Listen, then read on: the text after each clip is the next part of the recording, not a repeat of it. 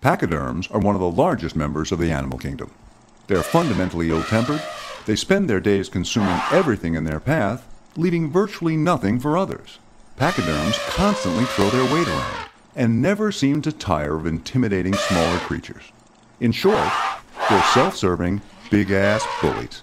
But while they look tough, the fact is, pachyderms are absolutely petrified of itty-bitty bees. That's right. They'll turn tail at the mere sound of a swarm. They'll run, they'll hide, they'll even snorkel to get away, because bees scare the crap out of them. So, if you happen to see a pachyderm snorkeling, whatever you do, don't go into that water.